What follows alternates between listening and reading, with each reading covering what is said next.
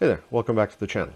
Today we're going to do a 3-angle valve job on a head. We're going to do it in our own garage with about $250 worth of tools. Costs about the same or a little bit less than taking this to a machine shop, and it's just as accurate. Let's get to it.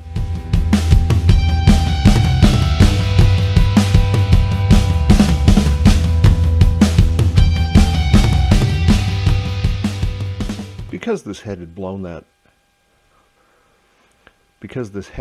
that head gasket, I took it over to the machine shop and had him true this.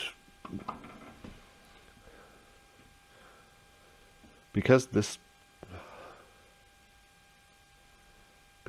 head had blown its head gasket in several places, wanted to make sure it wasn't warped. So I took it over to the machine shop, had him true up this mating surface. I don't have the capability in-house to do something this wide, at least not as flat as I want this to be.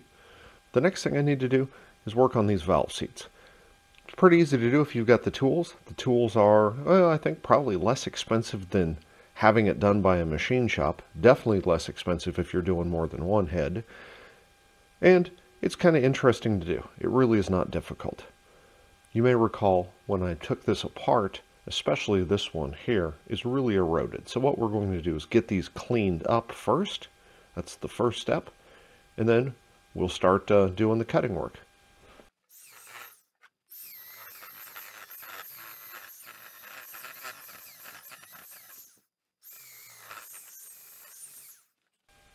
The goal here is to just get all of the large carbon and everything off. Then we want to degrease it so that we're back down to the, dry metal.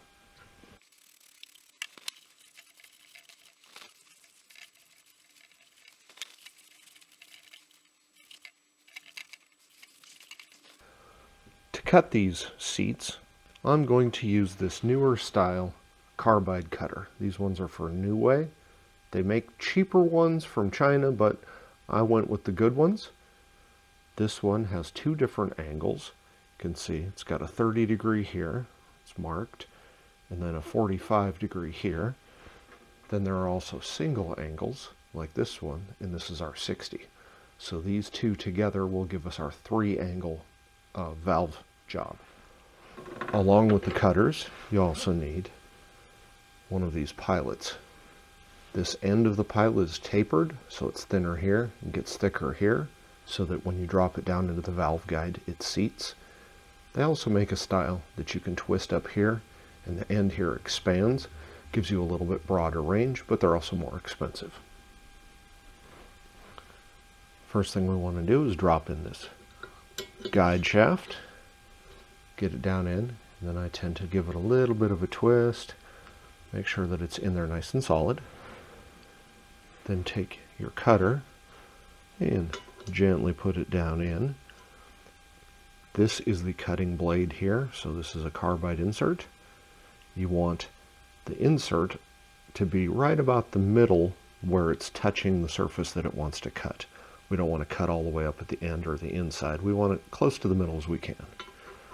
So we'll slide it down on here.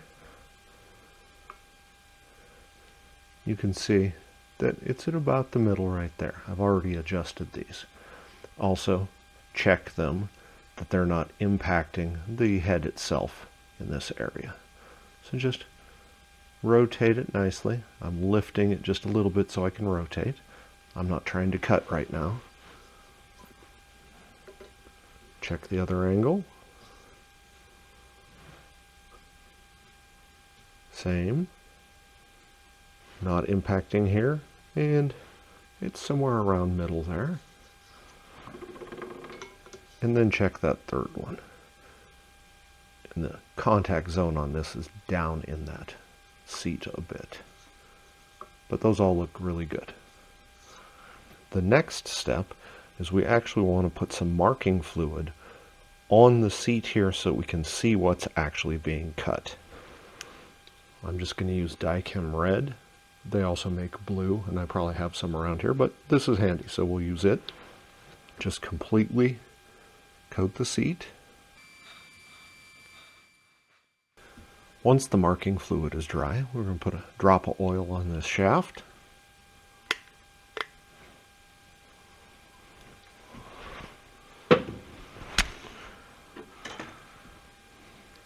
And then we start with the 45. So you can see it says 45 is this one. The goal here is we're going to cut the actual contact surface of this seat that contacts with the face of the valve. The valve face will also be 45. It may be 46 or so. Sometimes they get reground to a different angle. The valves for this I've actually sent off to Dr. Torque. He's going to do those because he has the machine and he's nowhere near me.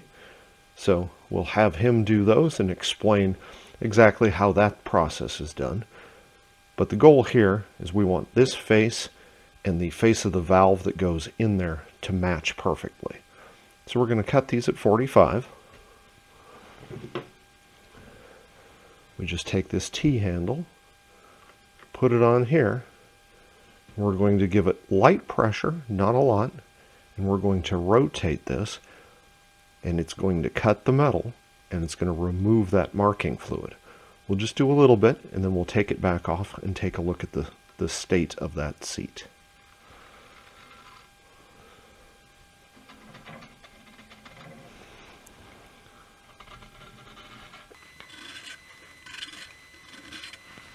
Again, does not take a lot of pressure, and we're trying to take off the least amount we can to get it clean.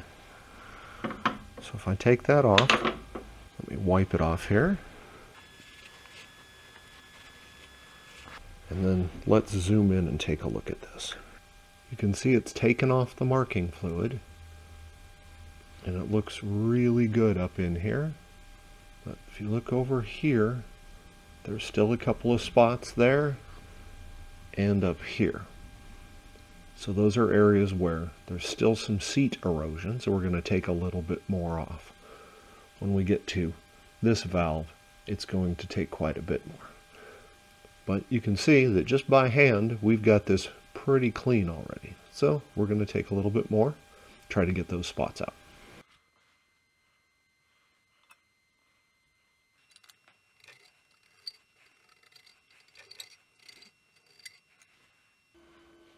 The key is to go slow and take your time.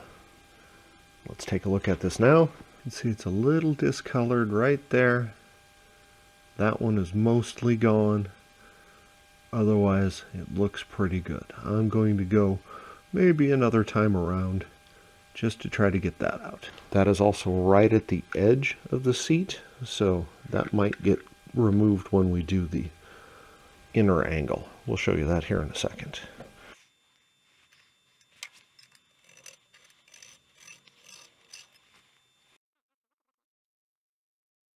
You can see it's clean, and you can see all these little shavings.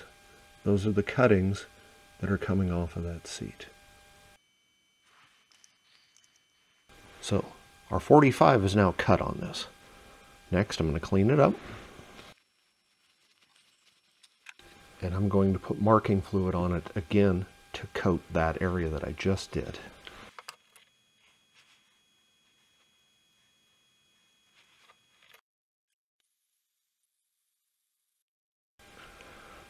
So this surface here that we just cut, that 45, that's what actually does the sealing. So that is what comes in contact with the face of the valve and gets you your seal so you've got good compression. When we cut that, there's an edge down here and an edge up here now. And those are kind of sharp edges. So what we're going to do is use that 30 and 15, or actually I guess the 30 and 60. We'll use the 30 to remove just a little band up on top of this to smooth that, and then the 60 to remove a little band down below. The idea is, so instead of it being flat 45 and then flat down in, we kind of give it a rounded profile. It's not really round. Again, we need that flat surface to contact the valve, but it gives a smoother transition for air to flow down in here. The reality is for most work that you're doing, especially daily drivers and street rods, you probably don't need to do the 3 angle. You could probably get away with just using a 45. We have the tools, so we might as well do all 3. It doesn't matter which one we do next, whether we do this 30 up at the top or the 60 down inside. I'm going to start with the 60 here. And again, this one will take very little effort and probably only one turn to cut. We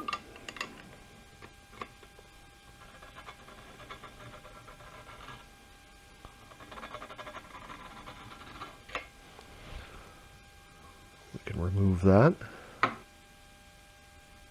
You can see how it's removed that edge there, and that's why we put marking fluid back on it.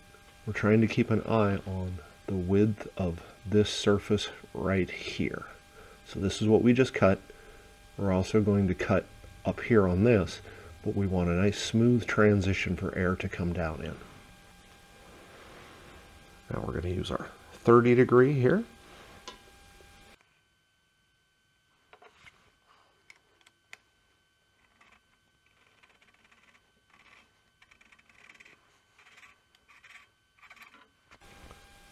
Don't need much pressure at all. You can kind of see it here. We've got a shiny spot, and then it's red, and then it's shiny. That red in between the two shiny spots is where it's going to contact the valve. Let's get a little closer. You can see that's a nice uniform width all the way around. And that's what we want. So this seat is effectively done. The one thing we want to do next is we want to do a final fit of a valve to that seat just to make sure everything is perfect, and we'll use lapping compound to do that. So we remove our guide.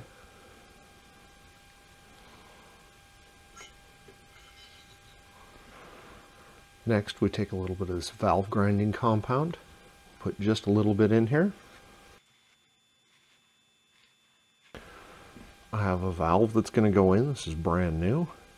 The key is that we want to make sure that we keep the valve that we lap here with this hole. So I've marked it. This is the one in final assembly that's going to go into this valve hole. Drop it down in, and we use just one of these valve lapping tools.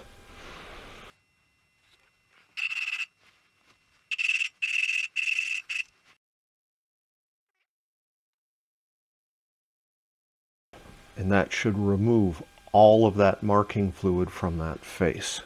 Should be nice and even and smooth. You can see it looks really nice. It will not be shiny. It'll have just a light dull finish to it. The valve face itself, you can see, has also now got this dull finish all the way around. The margin is this flat spot here, but then on the face there's a little bit of shininess, then it's dull where that lapping compound was rubbing, and then it's shiny again. That's a really good sign. So the sealing surface in the seat here is actually right in the middle of this valve face, which is exactly what we want, and it's got that dull finish all the way around.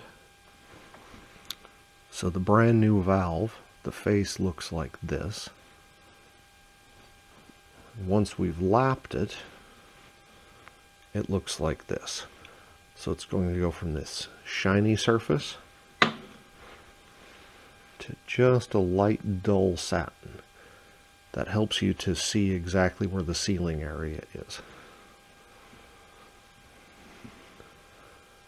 But that's all there is to it. We just have to repeat this process. I'll go down and do all of the intakes first. Then I'll go back and do all of the exhausts, because the tools that I have actually will reach both of these. I just have to adjust this cutter all the way the other side in order to do the exhausts. So I'll finish all the intakes, then go back and do all the exhausts. That's all there is to it. Real easy to do yourself.